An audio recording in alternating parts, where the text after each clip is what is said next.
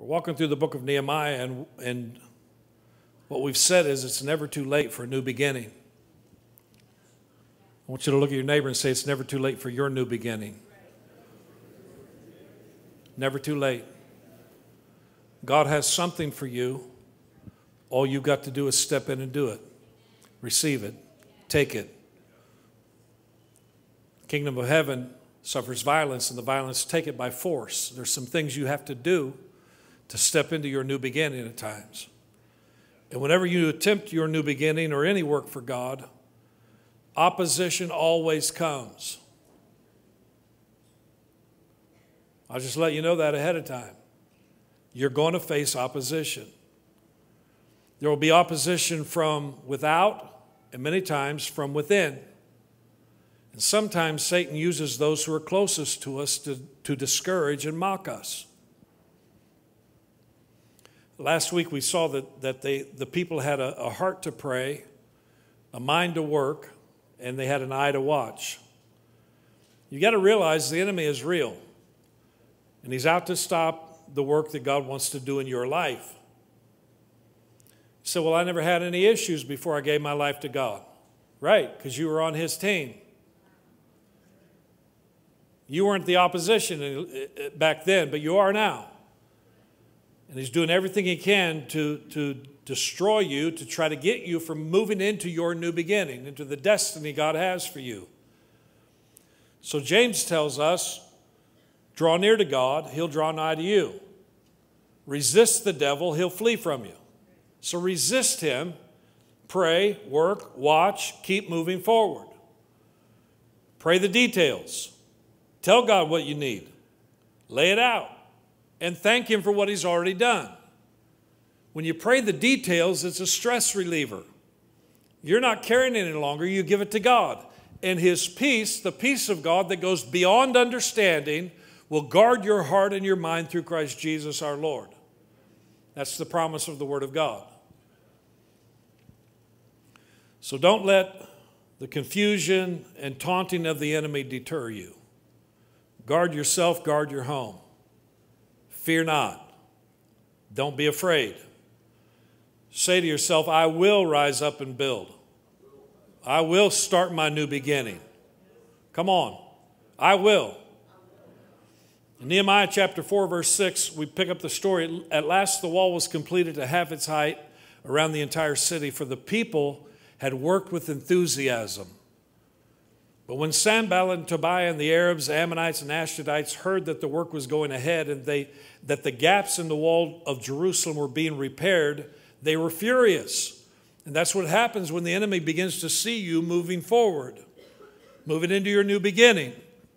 He gets furious because he knows you'll be an unstoppable force if you can get to where God has for you. So he resists you. He opposes you. They were furious. And notice verse 8, they all made plans to come and fight against Jerusalem and throw us into confusion.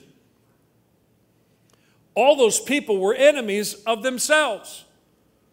But they got together and decided, let's attack the people of God and throw them into confusion. So, well, how do I know if it's God or if it's the enemy? Well, the enemy always brings confusion.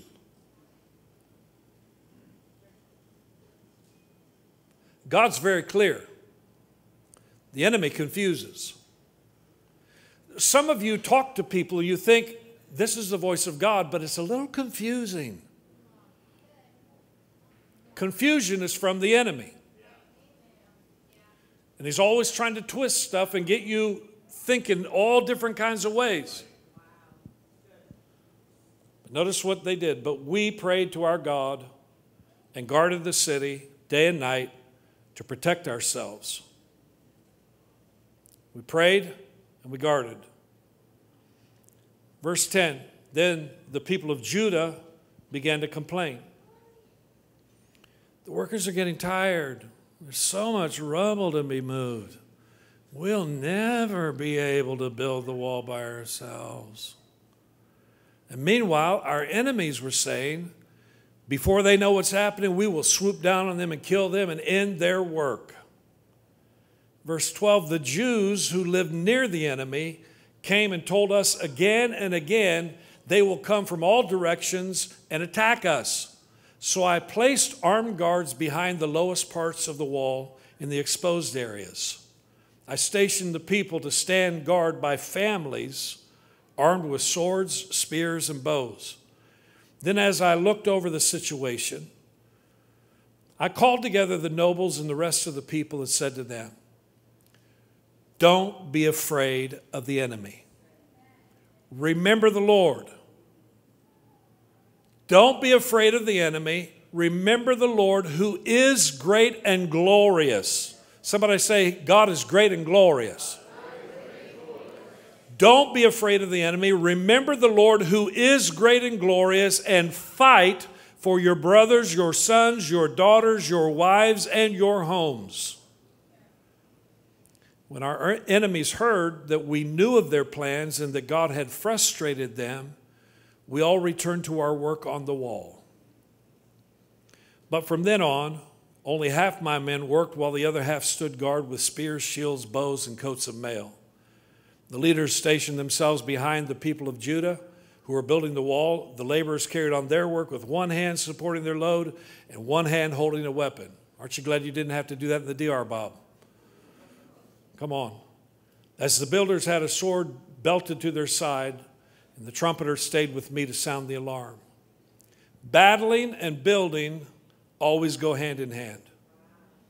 You'll find yourself, no matter where you're moving, into whatever new beginning you have, you're going to battle while you're building. It's just part of the deal. And if you don't want to battle, I don't know what to tell you. Because this is a battle. But this is how I fight my battles. This is how I fight my battles. You got to fight with the weapons that aren't carnal. Verse 19, then I explained to the nobles and officials of all the people, the work is very spread out. We are widely separated from each other along the wall. So when you hear the blast of the trumpet, rush to wherever it's sounding, and then our God will fight for us. We worked early and late, from sunrise to sunset. And sometimes this is life. There's seasons of life where you've got to do everything you can, as long as you can.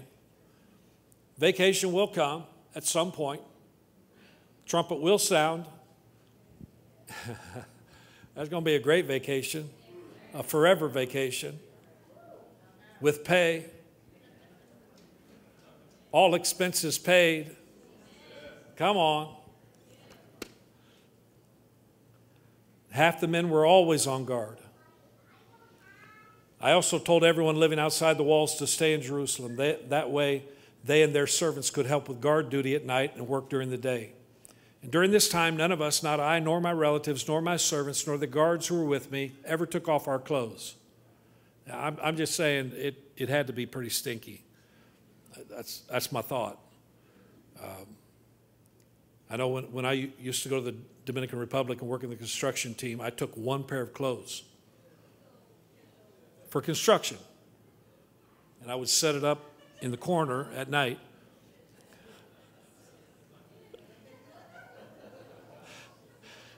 Okay.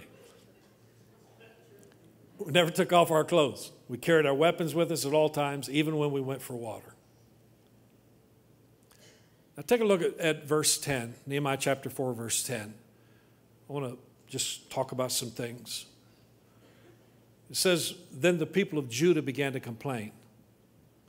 Workers are getting tired. There's so much rubble to be moved. We'll never be able to build the wall by ourselves. In verse 10, we find an internal foe. See, sometimes the enemy is an outside enemy, and sometimes it's an inside enemy. And here we have an internal foe, and of all people, it's Judah. And Judah's name meant praise.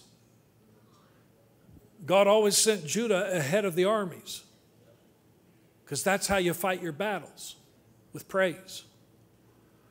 And Judah were the ones who would praise the Lord ahead of the army coming up, and God would always fight the battle for them. Throw their armies into confusion and win. And here we find praise, Judah has turned into grumbling and complaining and whining and doubt and despair.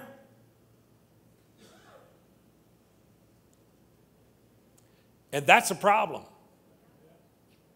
When you lose your praise, that's a problem, child of God. I mean, being let down by those you love and trust can be the most crushing of blows. We expect opposition from the external foe, but we don't expect it from within. The psalmist David says in Psalm 55, if an enemy were insulting me, I could endure it. If a foe were rising against me, I could hide. But it is you, a man like myself, my companion, my close friend, with whom I once enjoyed sweet fellowship at the house of God as we walked about among the worshipers. David's like, dude, if it was an enemy, I'd be okay with it. But it's a friend. It's my close brother. It's the one who walked with me in the house of God, and all of a sudden, it's fighting against me. So I can't take it. Paul the Apostle says in 2 Corinthians 4, we are hard pressed on every side, but not crushed. We're perplexed, but we're not in despair. Persecuted, but not abandoned. Struck down, but we're not destroyed. I'm getting back up. You see, some of that persecution, that perplexing, that discouragement came from those closest to the Apostle Paul. And many times in his letters he wrote, he's forsaken me, they've left me, they did this. I got to tell you, as you move into your new beginning, there will be so much rubble you've got to move in order to move ahead. There's a lot of rubble.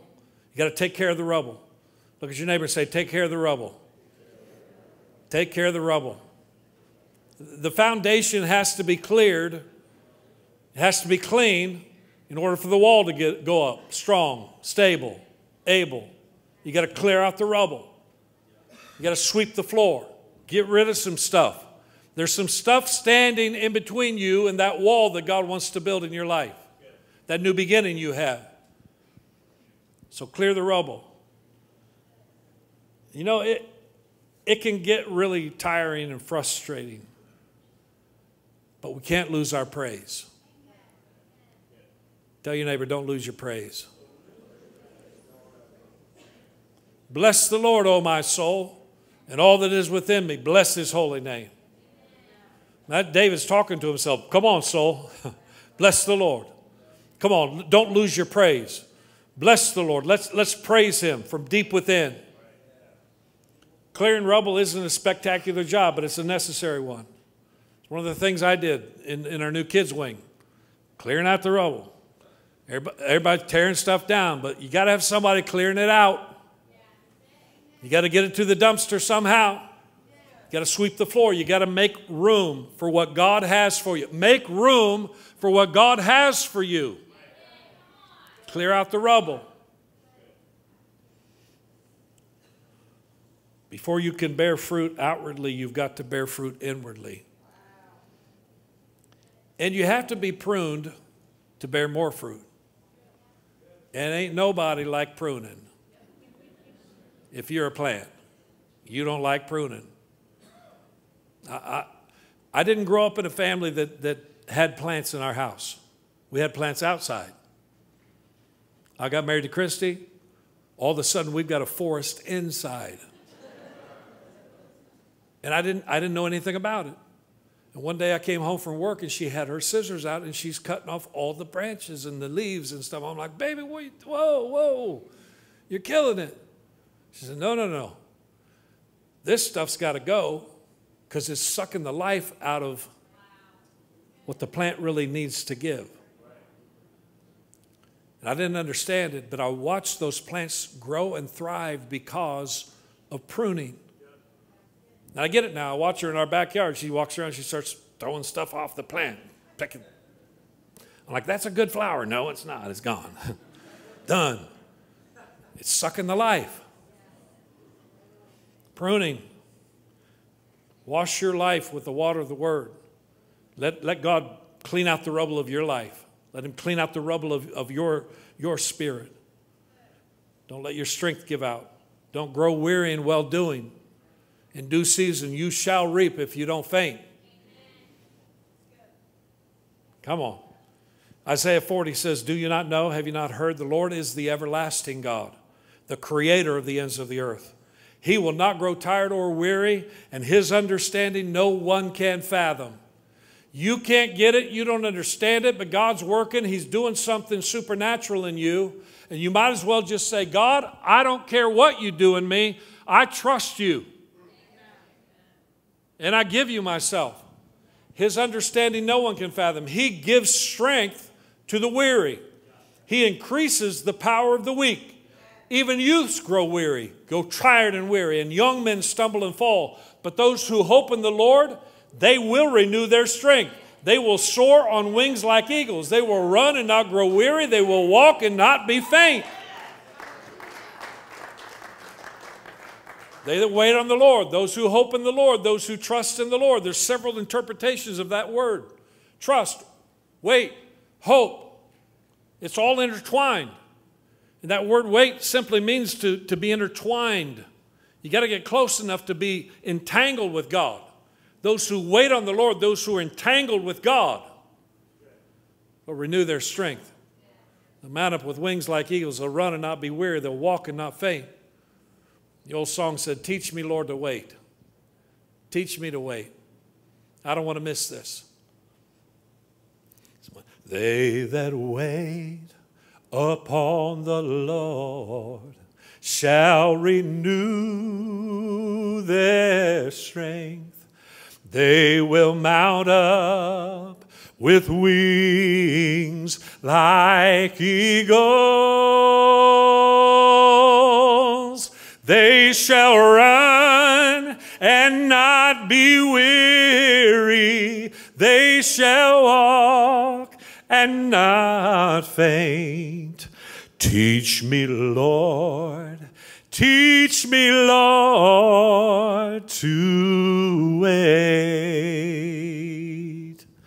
Amen. Sometimes you got to sing.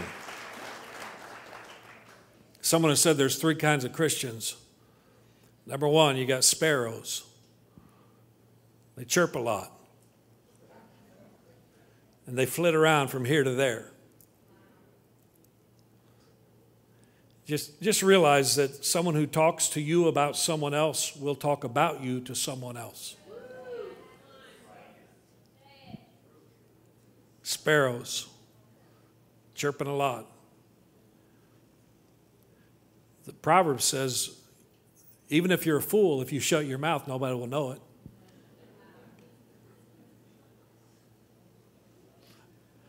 Just saying. There's sparrows, and secondly, there's pigeons. They take off like they're really going somewhere. But they always circle around, end up making a huge mess.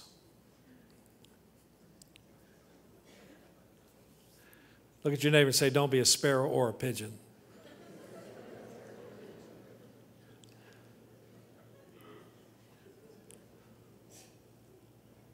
And thirdly, not only are there sparrows and pigeons, there's eagles. Eagles, they soar on the updraft of the storm. When the winds blow in, the stormy winds blow in, the eagle spreads its wings. And he soars on the winds of the Spirit. As things begin to blow, it just lifts him. So be an eagle. Those who wait on the Lord, those who hope in the Lord, those who trust in the Lord, they will soar on wings like eagles. Verse 6 of Nehemiah chapter 4, verse 6 tells us that they're halfway through building the wall. And then just 3 or 4 verses later, verse 10, they say, this is impossible. We'll never be able to finish. And I'll just remind you that any work for God, any new beginning, you will probably hit a wall. And maybe halfway to the finish line. You're going to come up against something. You're going to face something.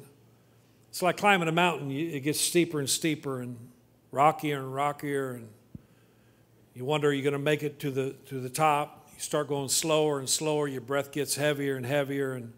And you wonder, because you stop and you look at your progress. Then you turn around and look at what you still got to accomplish. And you're thinking, can I make it? Will we be able to make it? And you start to think, maybe there's no way. Because the initial enthusiasm has worn off. And now it's just plain work. When we started this church, we had a church that helped us. They sent some people with us. And I began to notice after the first 2 or 3 months, most of these people went back to their church. They said to us, it's just too hard. We thought we were going to come and things were going to be easy. Any new beginning is hard. In fact, even halfway through, you're going to say, I don't know if we can make it. But God is always faithful, and if He's called you, He'll provide. And if you'll stay in there and keep working, you'll see results. Do not grow weary in well-doing, for in due time, in due season, you will reap if you don't faint, if you don't give up. But it's at this point that the enemy launches an all-out war. You'll notice it here in verse 11. He launches an all-out war. When praise turns to complaining, the enemy takes notice. Satan can't read your mind. He can only hear what you say and watch your attitude. And if he notices that praise has turned to complaining, praise has turned to whining, then he steps in and launches an all-out war. Think about that for a second. Because if you're continually praising God, even in the midst of the difficult times, you're throwing the enemy into confusion. Yeah, but it looks like they should be complaining and griping and getting all upset and frustrated, and they're not. So God must be working. Oh, God's working. He's always working. Come on, don't lose your praise. Turn to your neighbor, tell them, don't lose your praise. Do not lose your praise. Meanwhile, verse 11, meanwhile, our enemies were saying, before they know what's happening, we will swoop down on them, kill them, and end their work. And then verse 12, the Jews who lived near the enemy came and told us again and again, they will come from all directions and attack us. So again, you've got the enemy from without and the enemy from within. Even their own friends, their companions, began spreading alarmist reports, putting fear in the people. Satan only attacks where a work of God is happening. If God's doing a work in your life, expect an attack. I know you don't want to hear that. But the enemy is always using fear and force. But in the middle of that, don't lose your praise. Verse 12, it says, those who live near the enemy, those out of touch with God and His power, were the ones who spread the bad news, tried to strike fear in their hearts. Where are you living? Those who lived near the enemy started spreading a bad report. They were out of touch with God, out of touch with His power. And I'll just tell you, you'll notice some people, even in this church, who will spread bad reports. They'll start talking negative. And all of a sudden, you need to realize, oh, they're living near the enemy. Because when you're living near God, where are you living? Where are you living? Because if you're living near God, you've got praise in your spirit, and you can.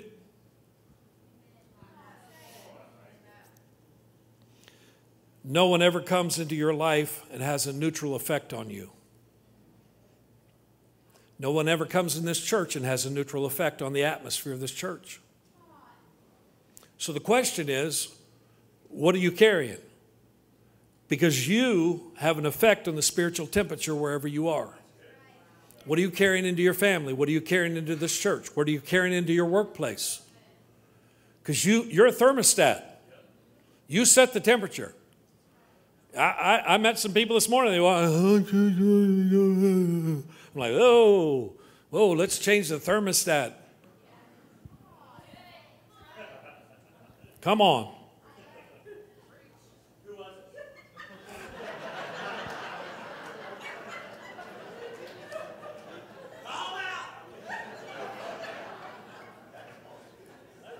Where are you living and what are you carrying?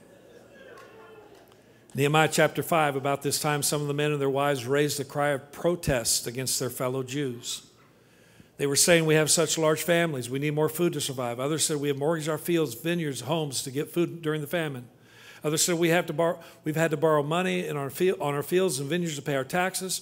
We belong to the same family as those who are wealthy, and our children are just like theirs, yet we must sell our children into slavery just to get enough money to live. We've already sold some of our daughters, and we're helpless to do anything about it, for our fields and vineyards are already mortgaged to others. When I heard their complaints, I was very angry. After thinking it over, I spoke. Now, this is where some of us get in trouble.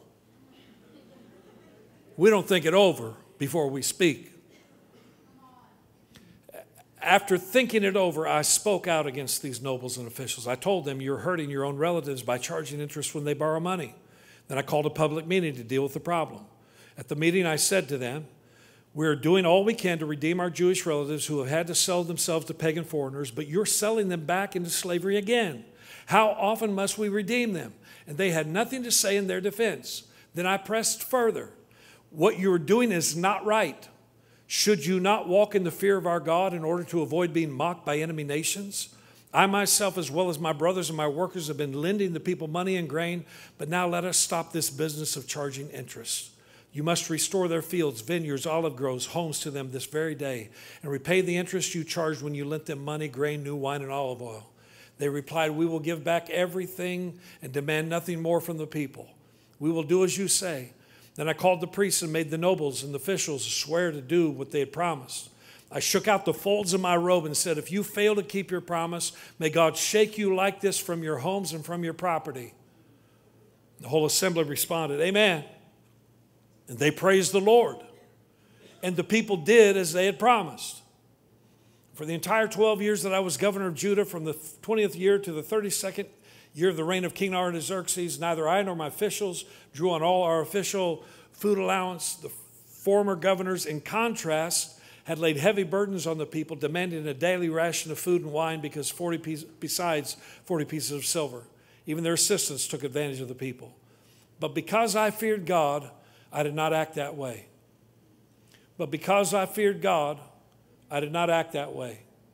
I also devoted myself to working on the wall and refused to acquire any land. And I required all my servants to spend time working on the wall.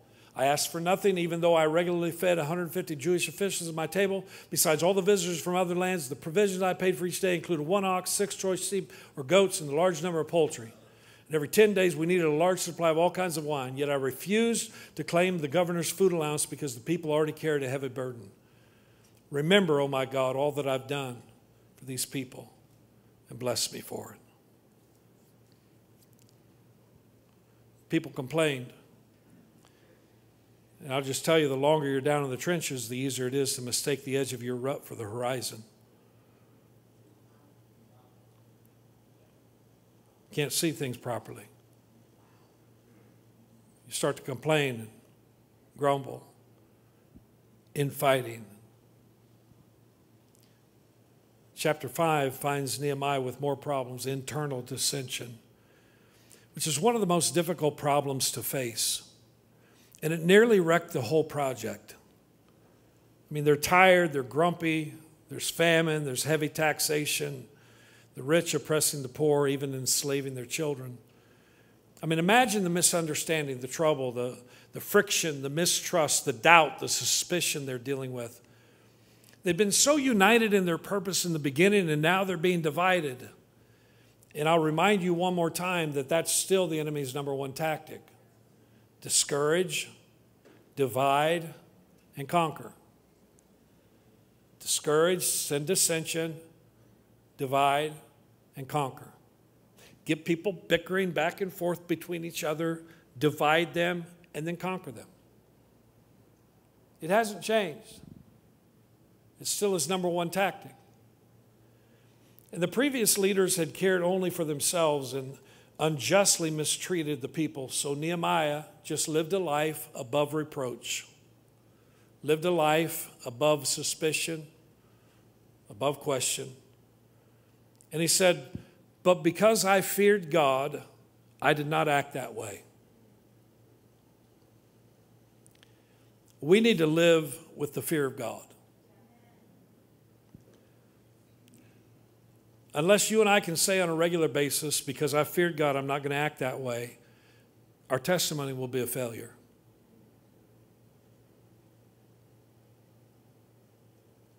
Because it's not all about what you say, it's how you live.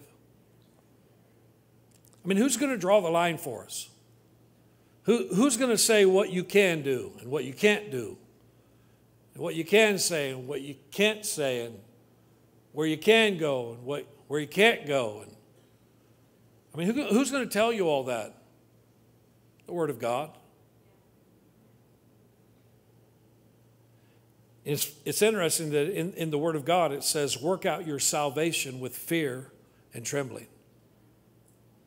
Because the reality is every single one of us will stand before a living God. It's a terrible thing to fall into the hands of a living God. But you will stand before him one day and give an account. Work out your salvation. It's a personal thing. I'm not the moral police here, though some of you think I am. You need to go tell so-and-so to quit. Like, dude, seriously? I'm not their police. Holy Spirit is. And they need to work out their salvation with fear and trembling.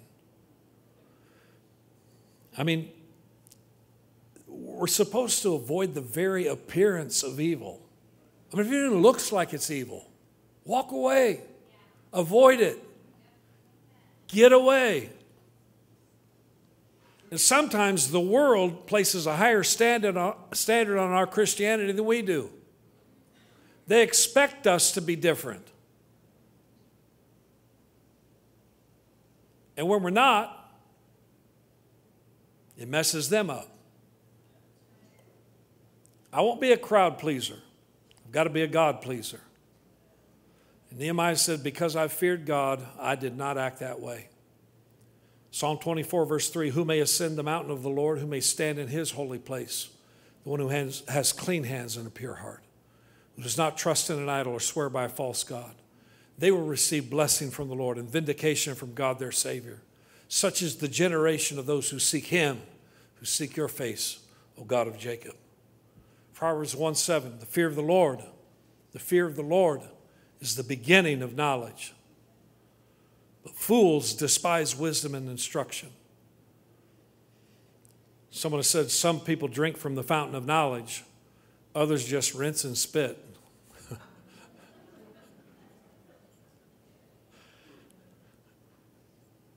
I'll say that one more time. Some drink from the fountain of knowledge, others just rinse and spit. Don't be the one who just rinses and spits. Drink deeply from the fountain of the Lord, so you'll have something positive to say, so you'll have something inside of you, so you can set your thermostat in the right setting. Proverbs 9:10, the fear of the Lord is the beginning of wisdom. Knowledge of the Holy One is understanding. Proverbs 10:27, the fear of the Lord adds length to life, but the years of the wicked are cut short. Proverbs 14:26, whoever fears the Lord has a secure fortress. For their children it will be a refuge. The fear of the Lord is a fountain of life, turning a person from the snares of death. Proverbs 19:23, the fear of the Lord leads to life. Then one rests content, untouched by trouble. Fear of the Lord is a big deal. You say, well, all this talk about the fear of the Lord, what about God's grace? Let's talk about grace for a minute. The Apostle Paul, writing about grace to his son Titus, he says, for the grace of God, somebody say grace. The grace of God has appeared that offers salvation to all people. Just think, today, God has offered you salvation. You may be in this room today and you need salvation. Good news, it's offered to you. It's offered to all people. His grace has appeared, and His grace teaches us, verse 12, it teaches us to say no. Just say no. Anybody old enough to remember that? Nancy Reagan? Just say no to drugs. But God's grace teaches us to say no to ungodliness and worldly passions, and to live self-controlled, upright, and godly lives in this present age, while we wait for the blessed hope, the appearing of the glory of our great God and Savior, Jesus Christ, who gave Himself for us to redeem us from all wickedness and to purify for Himself a people that are His very own, who are eager to do what is good. The grace of God goes along with the fear of God. It teaches us. There's some things you can't do. There's some things you can't say. There's some places you can't go. Because you're different. You're waiting on Jesus Christ to appear again. And He's coming back in the twinkling of an eye.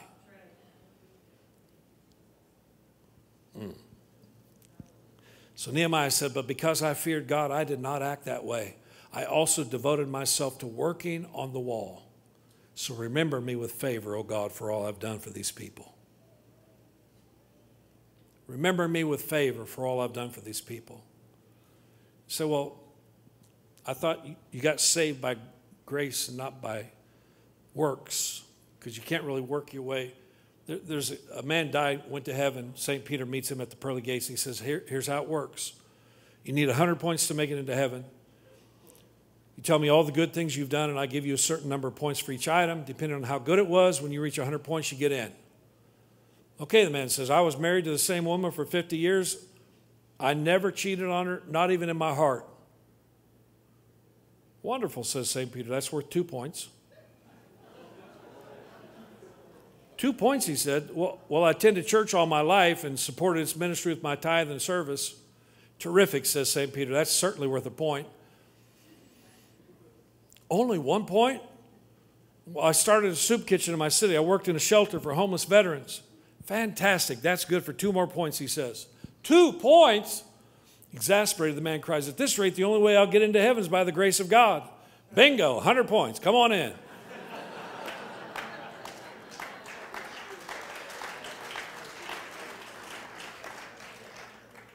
It's not by works, by God's grace.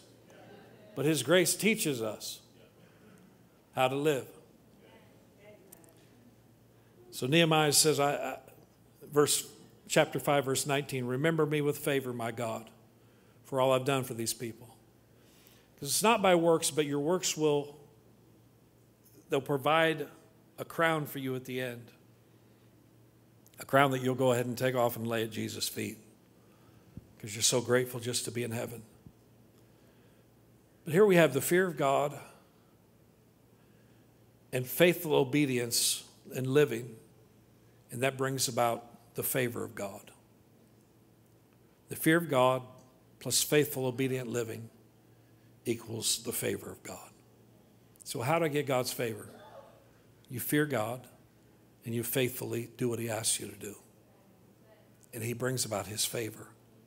Psalm 37, 30 verse 7, Lord, when you favored me, you made my royal mountain stand firm. When you hid your face, I was dismayed. See, when God favors you, it's so incredible. Psalm 84, for the Lord God is a sun and shield. The Lord bestows favor and honor. No good thing does He withhold from those whose walk is blameless. Lord Almighty, blessed is the one who trusts in you. In Psalm 90, verse 17, may the favor of the Lord our God rest on us. Establish the work of our hands for us. Yes, establish the work of our hands. One day of God's favor is better than 1,000 years of labor. One day. Better is one day in your house than 1,000 elsewhere. Never too late for a new beginning. Today you may need to accept this salvation that comes by the grace of God. And I'll give you an opportunity to do that in a moment. Some of you may need to come to a whole new level of the fear of the Lord and stop acting like that. And I'm not going to tell you how you're acting, but you know. Because I feared the Lord, I didn't act that way. There's some things in our life we need to put aside because we fear God. And we all need to keep our praise. Even when things look dismal, it looks like despair. Remember the old hee-haw, gloom, despair, and agony on me. Yeah, when things start to look like that, I'm going to go ahead and praise Him. I'm going to praise Him anyway. I will bless the Lord at all times.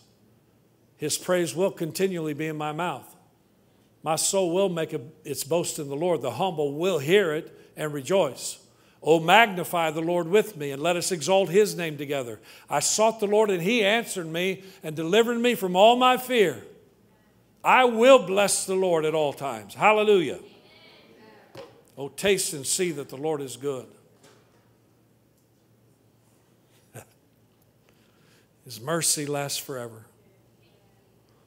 His mercy endures forever. His favor lasts for a lifetime. Would you stand with me? We're going to praise Him today. Even in the tough times, even though it may look like we're not going to make it. This is how I fight my battles. Yeah. My weapons are praise and thanksgiving. That's what that song says. My weapons are praise and thanksgiving.